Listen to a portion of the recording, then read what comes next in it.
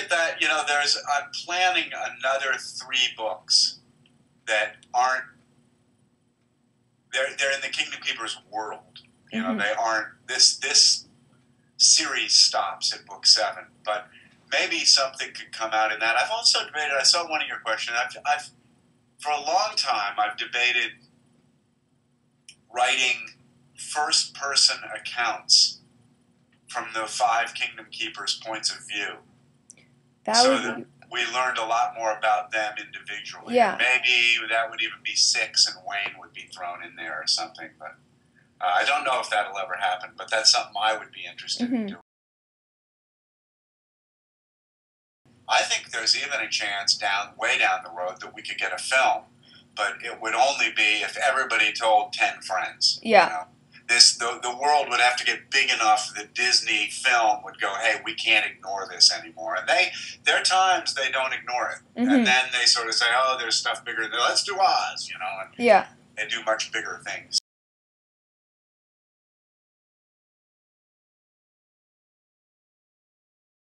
It definitely grows every book, really exponentially every book. And I have so much fun with the Kingdom Keepers series because the readers are passionate. I'm passionate about it. I have the coolest opportunity to go into the parks when no one's there and it's dark and spooky and weird. I just got to do that out in Disneyland, and do a ton of research out there. It's just, it's the coolest thing to be involved in. So much fun for me. And then, because the readers respond so favorably to that, it excites me, and I get all excited, and, it's hard to not want to do it. I mean, I just always want to do this. So.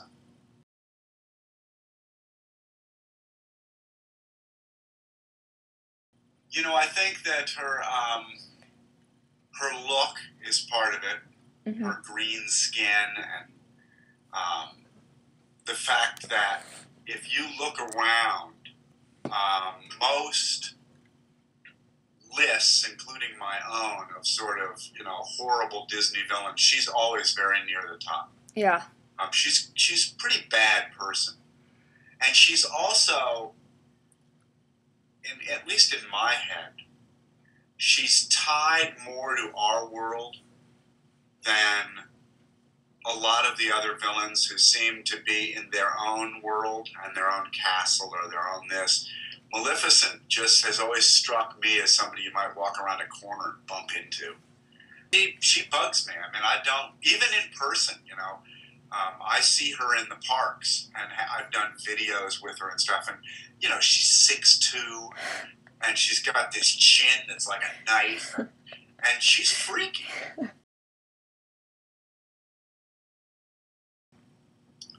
I really like the name Finnegan. And I named Finn after Finnegan, although way back. And see, this is the other cool thing about the app that we're going to do. We're going to try to dig up old archival material so that the KK7 app offers like old emails between me and my editor, pieces of books I've cut out, videos, photographs, stuff that, is kind of archival Kingdom Keepers history stuff. But Finn's name originally was not spelled F-I-N-N. Oh, no? I spelled it P-H. And no one liked that but me. And so I finally went to Finn with an F. But, so that's his name. I just liked his name. And Philby was, the real Philby was a spy in World War II who rose way high up in the British spy agency and turned out to have Russian connections. Ooh. So he turned out to not be who he was. Maybeck is the name of a really cool architect. And there's he's dead now, but there's a school in Illinois called the Principia College. And you might even be able to Google it, I don't know. And he did the campus up there, and it's British feeling and beautiful buildings. I mean, they're just beautiful buildings. Yeah. So that was kind of, an homage to the architect Bernard Maybeck. And Charlene, I have no idea where her name came from. All I know is that I'm trying to think of the first time I was writing a scene. I think the first scene in the first book, I'd have to, it's been so long, I'd have to look it up, but I think Finn goes over to a school and she's like doing gymnastics on a field or cheerleading on a field or something, and I just saw her, and she became Charlene. I mean, it wasn't even something I thought about. It was just like Charlene. Came naturally. Willa, I don't even know where I got the name Willa.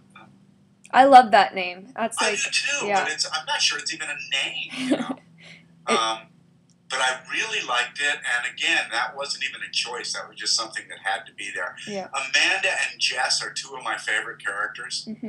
and I don't remember any reason I called them. A lot of with names for me, I will get a vision of somebody, an image. I shouldn't say a video.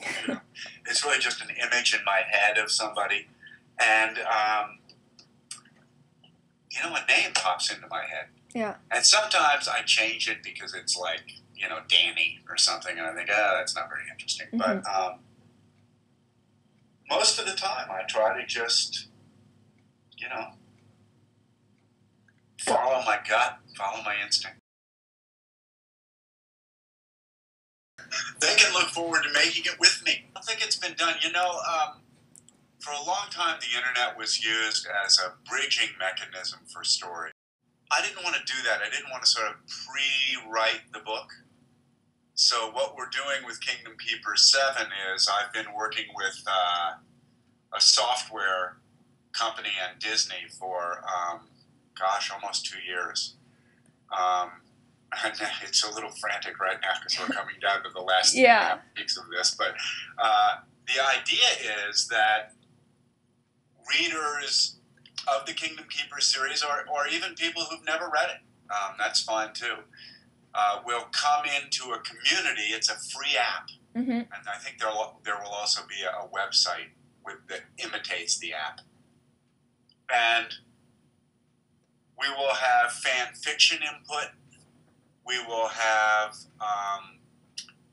the reader help me decide the direction the story is going to go. There will be sort of multiple tiered voting, so you can say, well, if it's Philby, then this, and then they go, And on Sunday, I think it's going to be Sunday nights, I'm going to post, let's say, Chapter 1 and the outline of Chapter 2.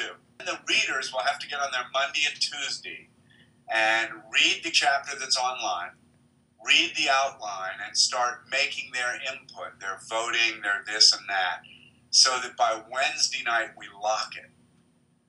From then on, I will bury myself in my office and write the next chapter and post it on Sunday night. And on Monday morning, everyone can read and see their input, sometimes their words, sometimes their paragraphs in the book, and then lock down by Wednesday what's going to happen next. We're going to take some fan fiction through Friday, but the voting and all of that.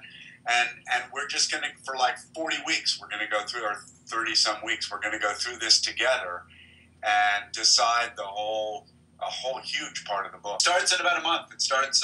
as soon as KK6 is out, is that... Right. It starts like a week after KK. The idea is the real hardcore KK fans will have a week to 10 days to read the new book and then jump right in with me on 7. Yes. Kingdom Keepers 6 is not what you expect. Okay. I will get a lot of emails about it, and that's okay. I think it's going to. I think it's going to rattle the Kingdom Keepers community somewhat, but these things happen, and again, you go where the story takes you. Yeah. And that's, this is a This is a wild story. 6 is a wild story. I really enjoyed writing 6, and I don't want to give anything away, but it's going to rattle the universe, and that's okay. That's good. And in 7, a lot of it will be determined by readers because we need to close the book. But there's some really, it's, for one thing, it takes place somewhere else. And there's a lot of new in book 7. Just tons of new this, new that, new that. And again, there's some really big, I think, eye-opener things that's going to cause a lot of email.